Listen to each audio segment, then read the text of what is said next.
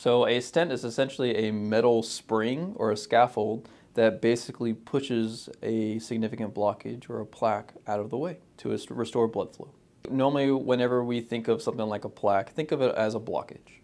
Essentially, you have a pipe that provides flow to the muscle. If you have a significant blockage that's present, you're essentially reducing the flow across that pipe. And if you don't get enough oxygen to the muscle, then your heart tends to hurt. It leads to chest pain. Some people feel chest tightness. Some people feel shortness of breath. So at Cox Health, what we normally do is we either poke into an artery that's in your wrist or into an artery that's in your leg, and we basically take a small tube up the aorta and up the subclavian artery, basically back to the heart, and taking a look at the artery with some contrast dye. With these types of procedures, as long as there's nothing that needs to be admitted to the hospital for, usually they can go home in a couple hours.